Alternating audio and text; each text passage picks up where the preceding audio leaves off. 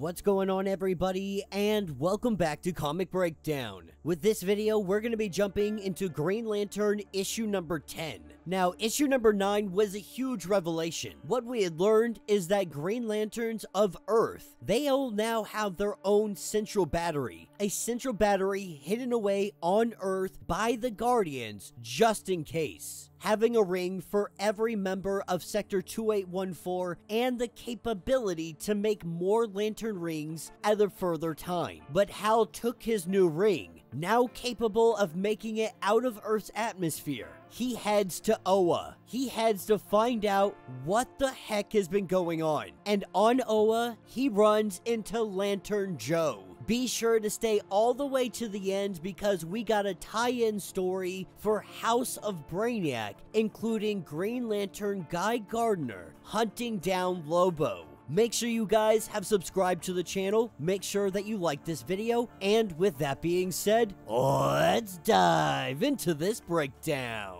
Alright gang, so as we dive into this issue, we pick up on planet Oa, headquarters of the United Planets Lantern Corps. Joe is sneaking around this place with Hal Jordan, letting Hal know that you can't use your ring. They have what they call ring hunters that would show up almost immediately. These ring hunters, they are individuals wearing Green Lantern rings, but also magic users. If anyone uses the source power, they can pinpoint where and send troops to them. So Joe and the others have been lying low. They have been staying under the radar. They go deep down into the city, and this is where the Resistance Corps base is. This is the new home of the old Green Lantern Corps. And in the shadows, we have Kyle Rayner. But man, is Kyle a mess right now, rushing into Hal's arms, letting him know that the emotional spectrum is wild. It is uncontained.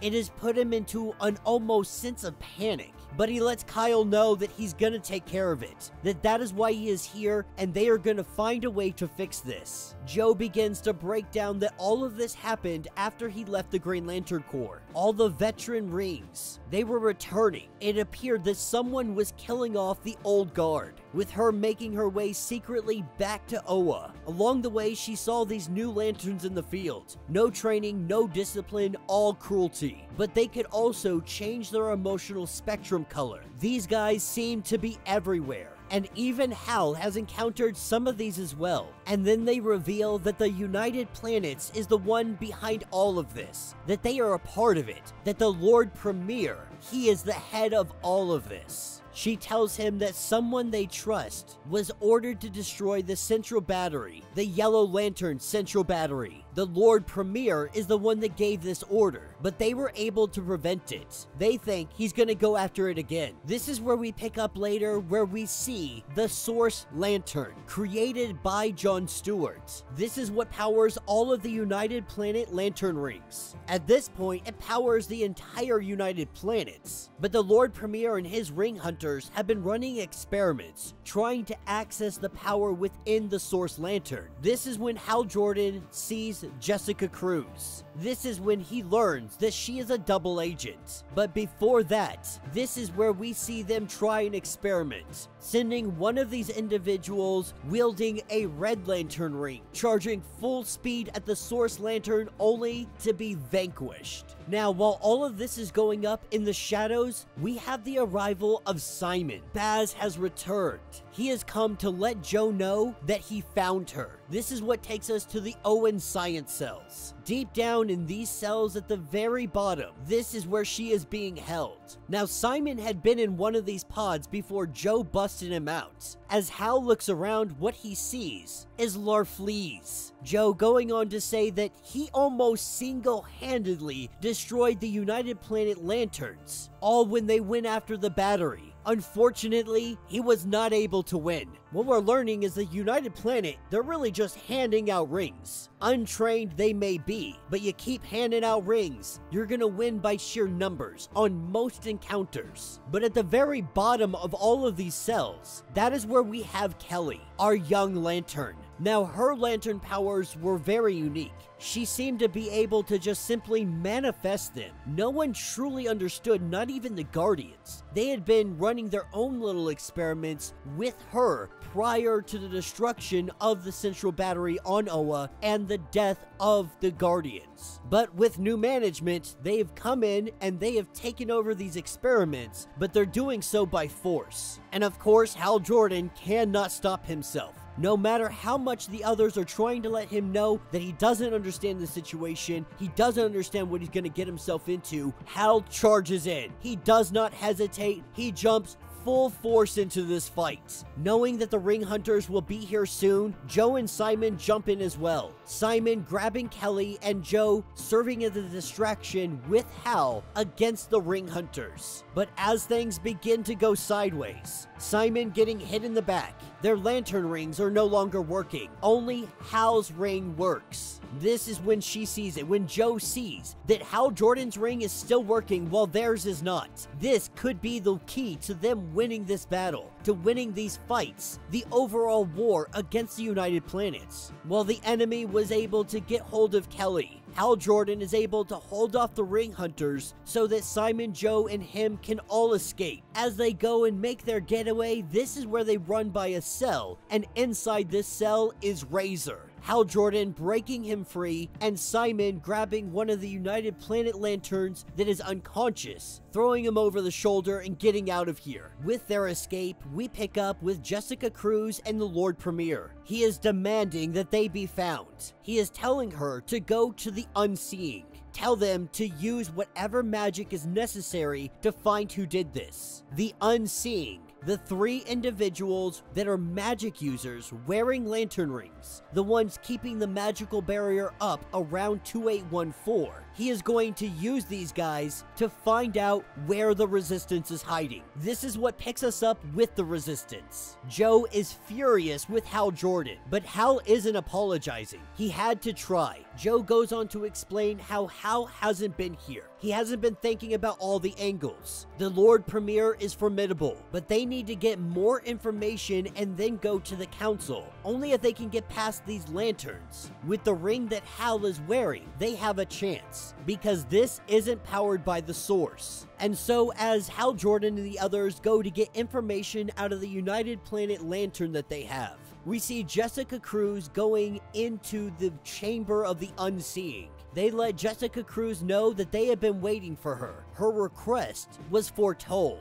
and they have answers. The three have found the Resistance. Now, this is what takes us to our story with Guy Gardner. Guy Gardner finding himself in a bar. He has been searching high and low for Lobo, and he has had no luck in finding him. But when he hears on a radio that there's going to be some kind of wrestling match, they hear the main man being welcomed in. And so Guy Gardner has to go investigate and find out exactly what's going on. This is what takes him to a planet 3 days later, sitting on a skyscraper, simply waiting for the arrival of this intergalactic wrestling match. Now, if that sounds familiar to you, you've probably been reading the Flash comics. In the Flash comics, we got to see a match with an intergalactic and interstellar wrestling federation, and we're about to see yet another one. This is where we have coming in, teleporting in, Omega Bam Man.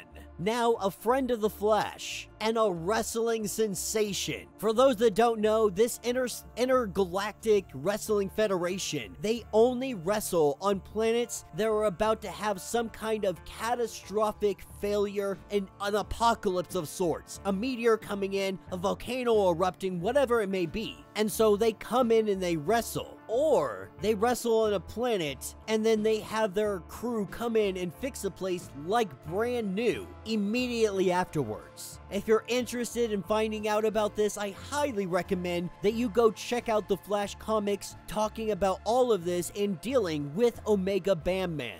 But as the wrestling match goes on, Guy Gardner shows up. He does his whole I'm with the United Planets, I'm a lantern, blah blah blah blah. Because he sees this guy that is referred to as the main man. He puts him in cuffs, and Omega Bam Man, he goes to say something, but then he gets punched right into the atmosphere. A cheap shot, but the other wrestler finally got him with the Nova Punch. With all of this going sideways, the Federation starts to teleport them out of there. All of them except for Guy and the main man. Ripping off the mask, this does look like Lobo, but he claims not to be Lobo. And he tells Guy that by taking me off that ship, you just put both of us in a world of hurt. As he goes to take off as the planet is destroyed, dragging him through space, this is when Lobo whistled. And with that whistle, we have the arrival of space dolphins. And that will be the end of this issue. So let me know what you guys think down in the comments. All in all, not a bad issue. When it comes to Hal Jordan and everything else going on, I am excited to finally see all of this come to fruition. We know that the Lord Premier has been working in the background for a long time. Now we fully understand how they're doing this. They're making new lanterns using the Source Lantern, but they don't have the full access to its power. The Lord Premier is trying to get that access. Not only this, it appears that they have the power to just shut off rings, all except the ones that are not connected to the Source Lantern, like the one that Hal Jordan carries, which means more than likely someone's gonna go back, get those other rings, and give it to the lanterns of Sector 2814.